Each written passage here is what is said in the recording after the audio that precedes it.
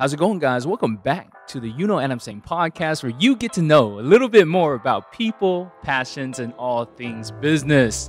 Today, I'm joined by the excellent Kevin Hagan from Thrive Impact, who has been working with CEOs for quite some time now and is super excited. I'm super excited to be interviewing him about his life and the things that he does. Welcome to the show. Oh, thanks. Glad to be here, Adam. Absolutely. So Kevin, we'll kind of like touch on multiple different things, but I wanted to kind of like deep dive into one thing first. Yep. In Thrive Impact, if you can tell me a little bit about that organization. Yeah, sure. So we started Thrive Impact. My business partner and I started Thrive Impact about 3.5, almost 4 years ago now. And we decided to start it because what we were seeing happening in the nonprofit space. He and I had both been sort of veterans in the nonprofit industry. I had been CEO of several nonprofit organizations.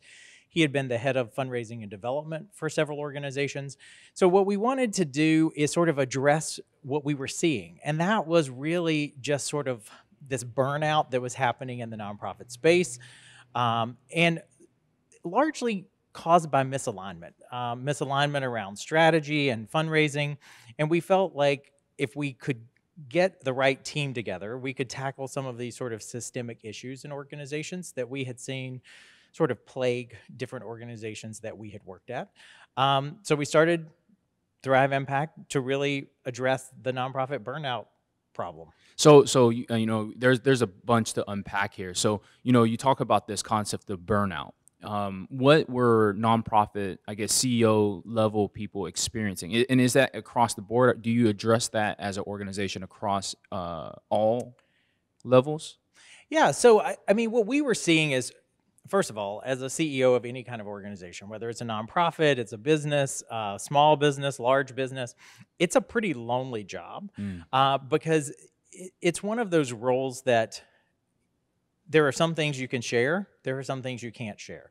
So that whole proverbial saying, lonely at the top, I mean, it was really true, and I experienced it.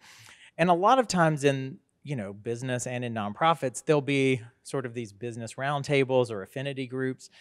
And often you would belong to those, and I belonged to quite a few of those in my tenure. And what would happen is you wanted to be honest, but you couldn't exactly be honest because in some respects, these were our direct competitors in the nonprofit space.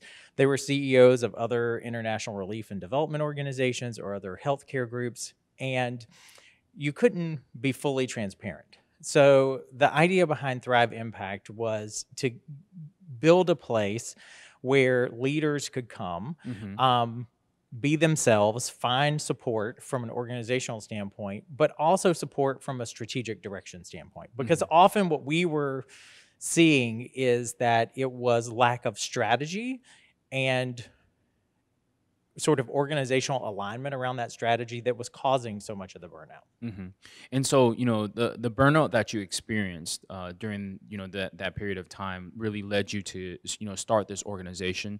And what did you find? Were you expecting to find like a business model there, or like was it surprising the amount of people that came to you? How did that work out? Well, it was really interesting because in the beginning, like most business, it's very relationship focused, right? So we would get clients coming in the door that were largely connected to one of the two of us who were founding the organization. Word began to spread a little bit around some of our client work and how we were doing things quite differently than a lot of nonprofit coaches or consultants.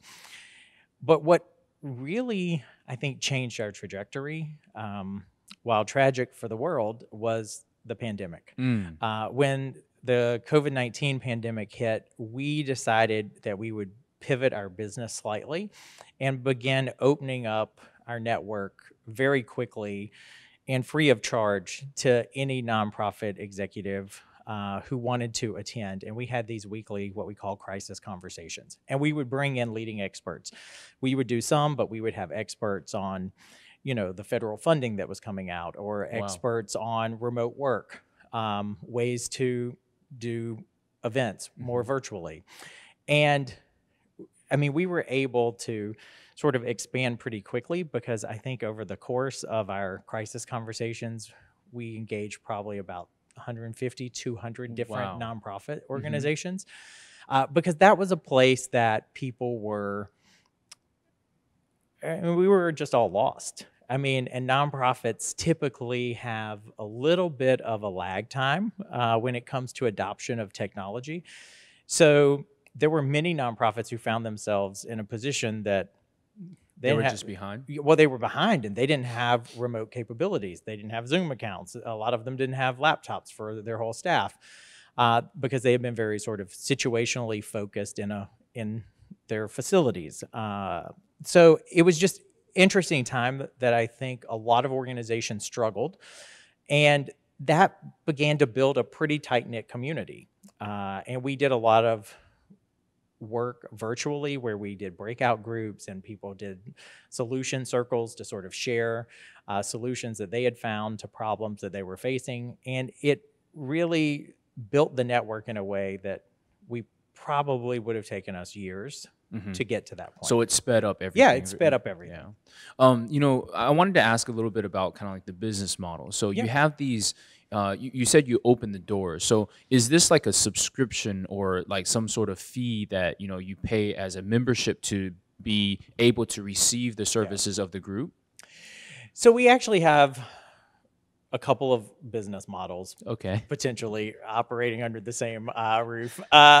So we do traditional client work. Okay. So a client will come in and engage with us in a longer term strategic planning process or a revenue diversification process.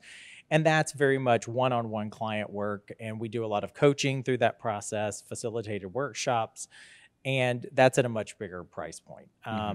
But we do have what we call the Thrivers program, which is our monthly sort of subscription service, as you say, where every Monday afternoon, if you're a member of Thrivers, there's actually an online workshop that you attend. There's usually some content that's shared, and then it's breakout groups with your small group. So you're assigned to an accountability group, and that accountability group will then sort of workshop what issues you may have, give updates on what happened from last week, what actions they were supposed to take, did they take them, what were the outcomes. So it's a little bit of an accountability structure, particularly for CEOs and fundraising heads of fundraising groups. So we have both models really, and they feed into one another. Our clients, their team will become part of the monthly program, and sometimes the monthly program will become clients. Very nice. So, you know, your experience working with CEOs, you said that you were a CEO yourself at one point. You know, the experience there is very is a mass, right? So, you know, one of the questions that I have is, what is something that, you know, makes a great CEO? Well, that's a big question, Adam. Sorry. I have my own philosophy. Sure. So I think there are a couple of things, particularly in today's climate, that makes a really good CEO. I think gone are the days of sort of command and control CEOs that dictate orders down through the chain of command and work gets done. I think generationally we've seen a shift with millennials and even Gen Xers to some extent that didn't necessarily buy into the whole institutional concept. But we've seen these generational shifts, and I think in terms of leadership now, it's all about transparency and authenticity. You know, as a CEO, I always try to be as open and honest as you possibly can. Leading from a point of empathy, I think, is also really important, because people these days, particularly on the nonprofit side, they want to buy into a mission. You know, they want to have impact, not only in their work, but in their lives. So I think in order to do that, we're sort of in a position where leadership is beginning to change. And you have to be more vulnerable in many respects. And this is one of the things I was talking about COVID when the pandemic hit. You know, we were telling these nonprofit CEOs, we were like, just be vulnerable. I mean, tell your teams, I don't know. We're in unprecedented times. We're figuring it out. This is what I promise you. I promise you I will stay abreast on what's happening. I will pull together teams. I'll solicit your input. And when we make a decision, I will tell you. And I would tell people all the time, I was like, if you are trying to instill a sense of confidence in your staff to say, you know what's going to happen and you can manage this, I was like, they're just looking at you knowing that you're lying to them because we haven't been through this. So nobody knows how we're going to manage this. So I think that vulnerability, authenticity, and transparency is really critical. And if you can get that balance right, it doesn't mean that you don't have to make hard decisions. As a CEO, you get paid to make tough decisions, and sometimes you have to make the call, and you need the team to follow along. But I think if you've built that relationship in a real way, in an authentic way with your team, they'll follow. Some words of wisdom right there. I love that. I try. I love that. You know, you talk about this style of leadership, and there's been a lot of like there's things that are like servant leadership and all these different concepts. You actually deploy a certain style yourself. You know, can you go into that a little bit and describe what that is? Well, you know, it's interesting. Most of my career, I've had an executive coach as I've led CEO, or as I've been the CEO and led organizations. And I've used the same executive coach over the years. And she's always said that she feels like my leadership style is very difficult to define, that it's a component of a couple. And she always joked that she was going to write a book about your leadership? about my leadership style one day, sort of following me around. So I definitely think there's a side of me that would fall under sort of this concept of compassionate leadership. I mean, definitely servant leadership to an extent as well. But I think sort of this concept of compassionate leadership, which is having a level of compassion around the work that you do and around the team. And I think often when people think about compassion from a leadership perspective, it's interesting because it sort of sounds a little weak and frou-frou at times. But I don't think it has to be. You know, the compassionate side of leadership is actually understanding the dynamics of how an organization works. So it doesn't mean that you tolerate and you give in and you're compassionate to everything that goes on. It just means that when that work is done, you do it in a way that ultimately upholds the dignity of the individuals at play. And I'll give you sort of two examples. When I was the CEO of Feed the Children, we needed to do sort of a global restructuring. And what it meant with some shifts in our programmatic and our business model is that there were going to be people who didn't end up with jobs. And it wasn't that the people were bad. It wasn't even that they didn't do a good job. It was just that skill was no longer needed. So having that conversation in a real and honest way, giving people the opportunity to find landing spots within the organization, giving them the ability to take classes or build their skills to do something else, that's very much compassionate. And sometimes that worked and sometimes it didn't. Sure. And I think another example of sort of compassionate leadership is that you just don't let people languish. Nobody wants to come to work and do a bad job. And you inherently know if you're doing a good job or not. I mean, most employees know. So to me, compassionate leadership is just saying, okay, this isn't working. You're not right for this role. You're not right for this mission. Maybe you're not right for this organization where we are at this point in time. And I don't want you to sit here and languish and come to work and be miserable every day. That's right. Knowing that you're not doing a good job, because we all want to do a good job and have impact with the work that we do. So I think you can make tough calls and send people out the door and do the things that oftentimes as leaders you have to do, but you can do it in a way that ultimately upholds the dignity of the person. And still is compassionate. Yeah. And it still kind of like falls within Absolutely. that realm. Shifting gears a little bit, you know, for some of those out there that maybe potentially want to achieve, you know, an executive position, what type of advice would you give to them? Well, you know, it's interesting. People ask me all the time how you became a CEO, and I had sort of a strange route to become a CEO because I've worked in the government, I've worked in the private sector, I worked for private equity, I've worked for nonprofits. So it's been an interesting ride. But the one thing I would definitely say is to be a great CEO, I think there are two things that ultimately you have to do. You have to know how to understand people and dynamics of organizations, and I think that's critically important. You know, how people interact within teams, how people interact within structures. And I think the second thing is you have to know how to ask exceptional questions, because nobody has all the answers. No CEO has all the answers. Earlier in my career, I moved around quite a bit within actually the Postal Service. I used to work at the Postal Service headquarters, and I had multiple roles at the Postal Service at the national level. And a very good friend of mine who sort of joked, because I moved from labor relations to different HR to some operational things, and everyone sort of joked, or this particular friend joked, I guess. She's like, well, you know, Kevin, the only thing you're ever going to be qualified to be one day is a CEO, because you've never stayed anywhere long enough to learn like deep expertise, that you've been enough places to learn a lot. How long would you stay at each? I mean, typically maybe 2 to 3 years Okay. Within a particular role within that organization. But what that does allow you to do is it allows you to learn enough and have a variety and breadth of information that you know, but it's never lost on me. I'm not an expert in human resources, but I sure know enough about HR to ask the right questions and to understand, you know, what are our risks? Have we addressed these risks?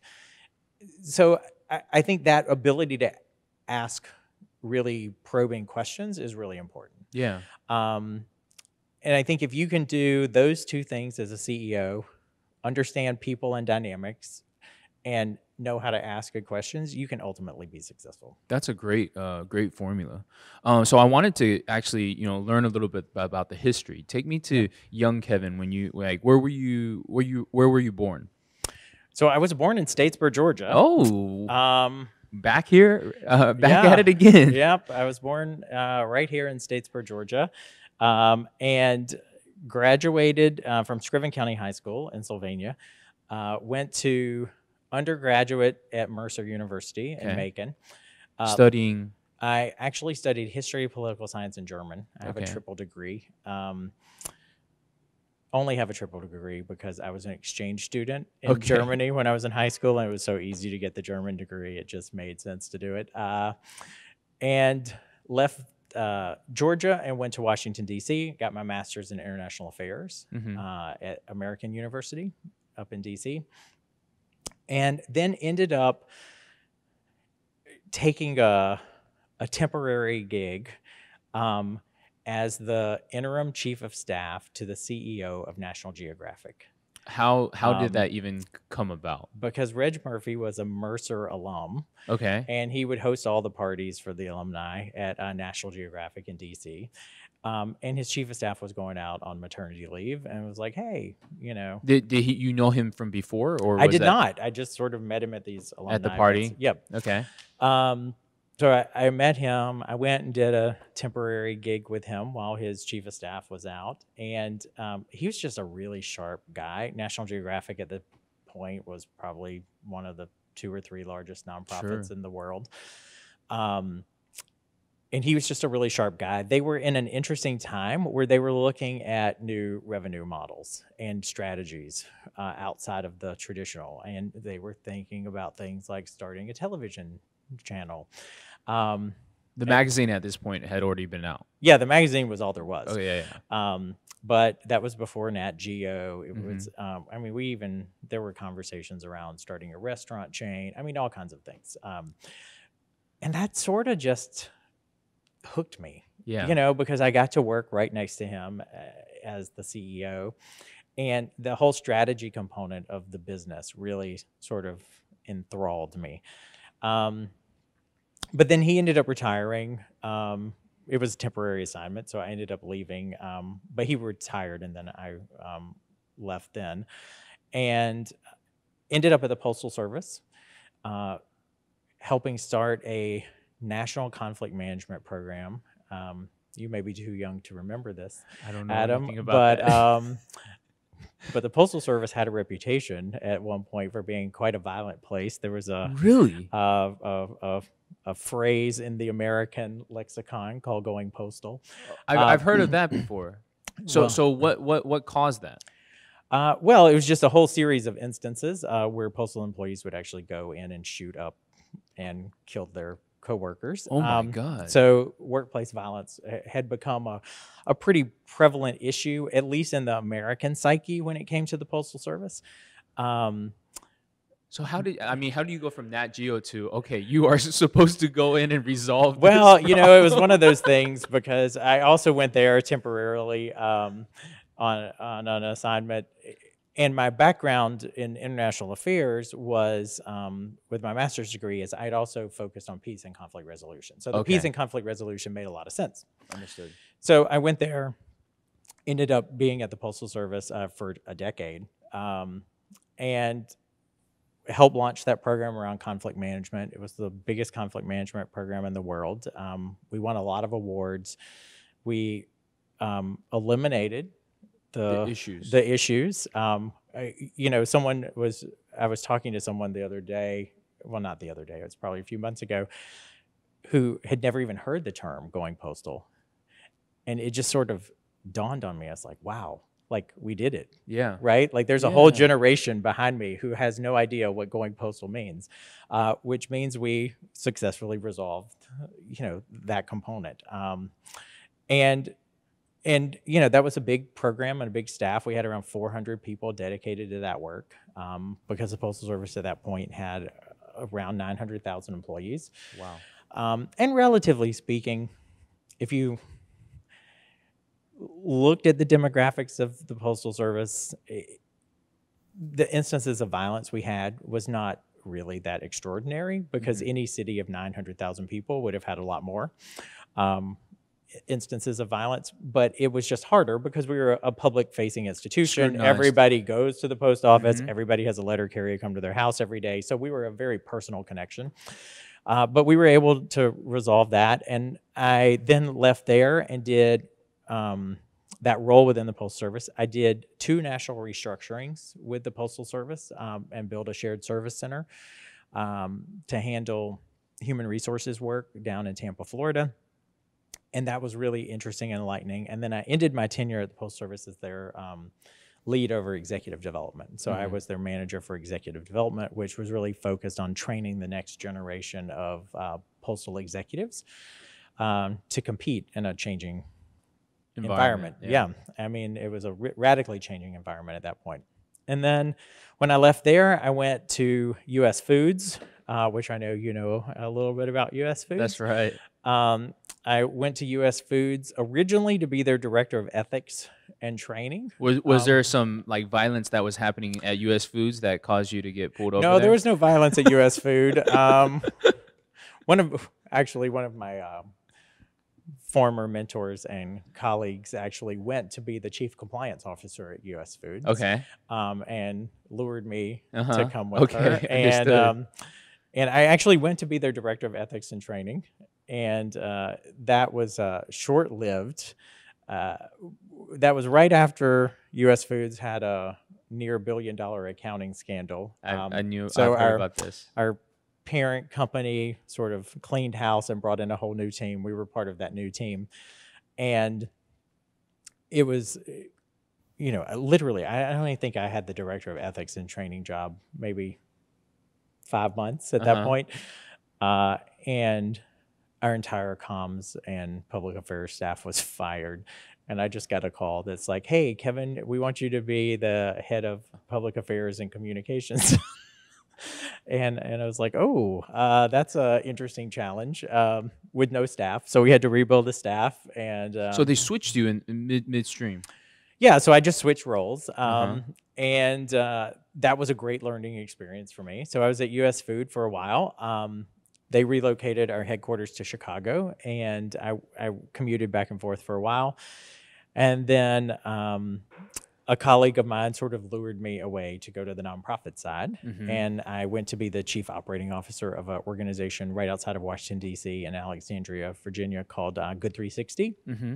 which works with about half of the Fortune 500 to do product philanthropy. So, Wow. we would take product from major retailers and then manage the logistics side of it and deliver it to charities all across the country. So that got me in the nonprofit side, and I've just sort of been here ever since. Yeah.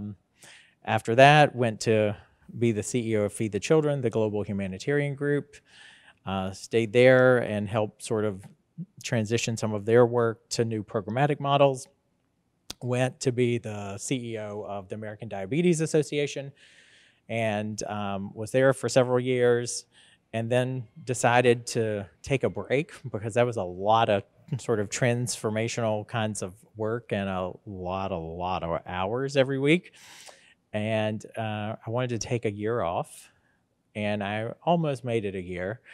And then this opportunity to start Thrive Impact came, and decided to go there and go down that path. So, in all of this, in this immense, I guess, portfolio of things that you have accomplished, what has been the thing that has stood out to you that you are the most proud of? Wow, that's a great question. There's two things I'm really proud of. I think the first one is that I have really been able, particularly on the nonprofit side, to get people to focus on impact in a way that they have not previously thought.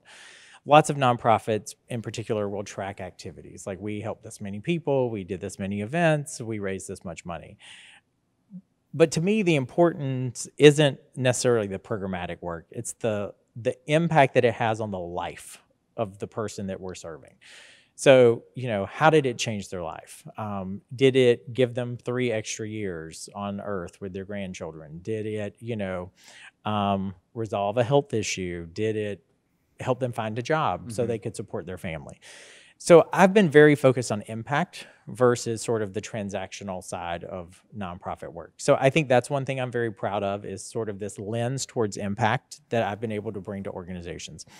And then I would say the other thing, and this is the thing I'm probably the most proud of, is that I have been able to work with some exceptional people. And to me, developing people and teams is really important. And I now have probably, I think, 6 or 7 people at last count who have worked for me directly as my direct reports, who are now CEOs of organizations. And I love that. Like, I absolutely love it. And I probably have another 10 or 15 who've worked for me who are either C levels or like executive vice presidents at other organizations. So that aspect of developing and seeing people progress throughout their career, I think, is really important to me. And it's one of the things I'm most proud of. Here's something. So are you able to tell within an interaction whether or not this person has the ability to reach that level? I don't know that it's within a single interaction, but I think you get a sense of people pretty quickly when you work alongside of them, who's committed and who wants to do more. And the people, to me, who are always going to be the ones that can move up and be successful are the ones that are hungry. If their answer is, well, I've just never done it that way before, or that's not how we do it, those almost never go anywhere. But really, the people who are constantly curious, constantly trying to figure out, what's next for me, what's next for the organization, what programmatically comes next, what product-wise comes next, those are the people that I think ultimately will be successful. And I think those two things combined, if I can go to my grave and there's been a good, solid core of people who are leading in the nonprofit space in particular, since that's where I've dedicated so much of my life, I think that's a valuable testament. And I would also say just that sort of view towards impact and getting more people focused on the ultimate impact that they're having.